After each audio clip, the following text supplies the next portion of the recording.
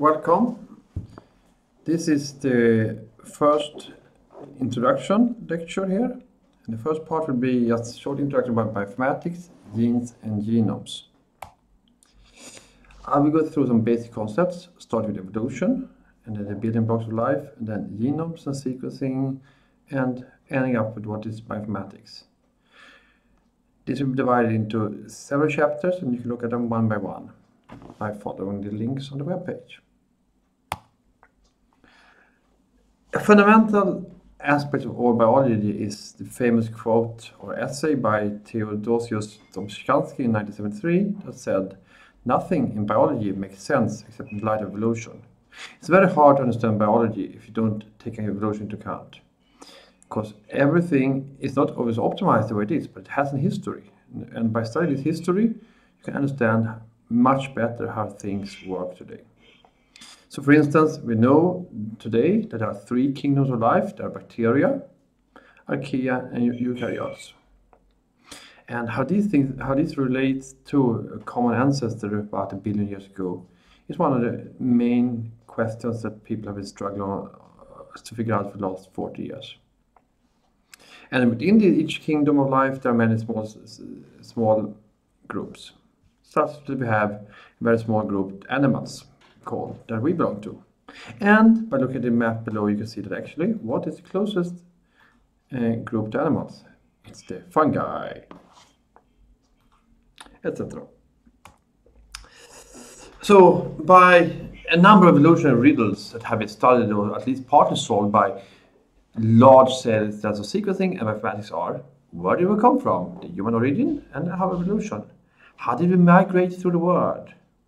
How are we related to earlier forms of humanids? Where were the Neanderthals living? What were they like? What color of the hair did they have? We also know that where did the great panda come from? It's an important question. And how does viruses relate to other forms of life, etc. And how can we know what influenza virus will hit us this year? This is all by studying sequences and evolution. So one typical example is actually the riddle of the giant pandas. We all know how the giant pandas looks like. It's one of the most famous animals in the world.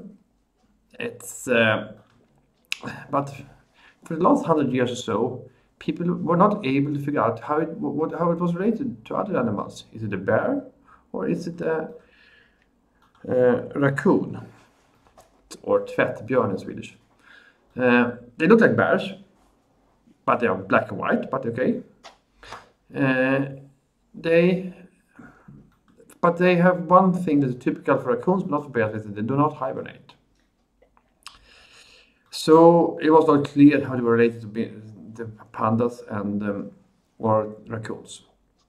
So in 1985, Stephen O'Brien and colleagues tried to analyze this by studying the DNA sequences of pandas, raccoons, and bears, and made what is called a phylogenetic tree to study the relationship and end up with this model. So they found that, for instance, brown bears and polar bears are very related to each other. They are basically the same species. Brown bears and grizzly bears are the same thing. Then there are smaller black bears that are a bit more further related. So there's a spectacled bear that actually looks a bit like a panda, that also clearly are bears. And then, clearly within the bear group, the giant panda is, but it's a distant relative to all other bears. It's probably evolved something like 20 million years ago from the rest of the bears.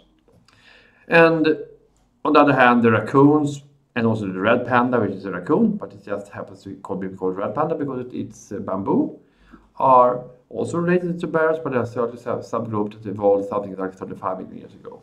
So how to make these trees and how to use DNA sequencing for studying these kind of relationships is something you will learn in this course.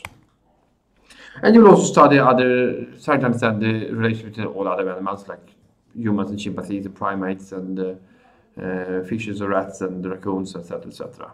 And this is going back to the old studies of Linnaeus, where you try to classify the biological kingdoms into subgroups.